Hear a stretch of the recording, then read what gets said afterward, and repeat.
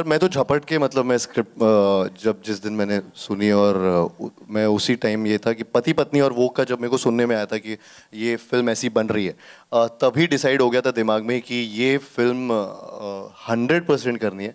End of course मतलब जैसे Mudassar sir हैं, ये इन्होंने जिस तरीके से इस फिल्म में मेहनत की है और जिस तरीके से ये फिल्म बनाई है, आप देख ही रहे हैं ट्रेलर में वो कितना मतलब आपको एक एक जोक पे हंसी आ रही है। And we were gathering your reactions also, तो सब बहुत सिचुएशनल एक कॉमेडी है।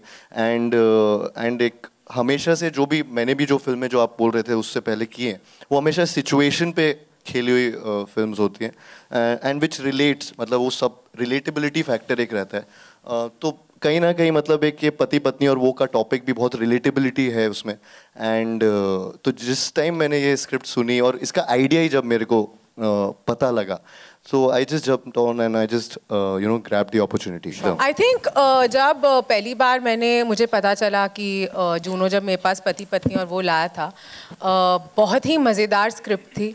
आई थिंक जो पुरानी फिल्म है वो ऑलरेडी एक कल्ट क्लासिक है और उसके ऊपर एक मॉडर्न टेक है उस फिल्म पे। और जब मुझे पता चला अनन्या एंड कार्तिक है फिल्म में, I got very excited because I think बहुत ही फ्रेश कास्टिंग है, बहुत ही डिफरेंट है। इस फिल्म के जो डायलॉग्स है वो बहुत बहुत बढ़िया है। एंड आई थिंक हम तीनों की chemistry in our own way is very cracking. Mudassar sir has done a fantastic job. मेरे लिए बहुत एक्साइटिंग था क्योंकि अब तक मैं बड़े पर्दे पे ऐसी दिखी नहीं हूँ, तो मेरे लिए बहुत ही आई वाज वेरी एक्साइटेड। मैंने कहा ओके न्यू अवतार, और मैंने बहुत सी फर्स्ट चीज़ें की है इस फिल्म में। थोड़ी बहुत झलकी आपने देखी। जैसा ये साल रहा है मेरा, उसके लिए आई थिंक जो कल्मिनेशन है पति पत्नी और वो जो वेदिका त्रिपाठी का किरदार है, it's the best way I could have ended my year. And बहुत ही फन फिल्ड फिल्म है, बहुत ही सेंसिबल फिल्म है एट द सेम टाइम, बहुत ही एम्पावरिंग फिल्म है टू बोथ द जेंडर्स। और आप बस हंसते खेलते इसको एक्सपीरियंस करते हैं। फैंटास्टिक गाने हैं and we just had a blast.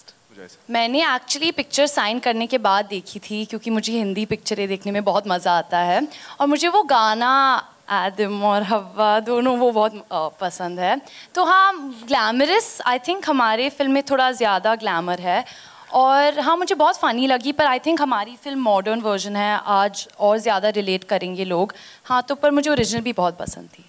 ऐसा है, for a film maker you always nervous जब आप अपना काम मीडिया को और लोगों को दिखा रहे होते हैं, मगर वो एक बड़ी खुशी वाली नर्वसनेस होती है क्योंकि आपकी मेहनत अब लोगों को आप सौंप रहे होते हैं।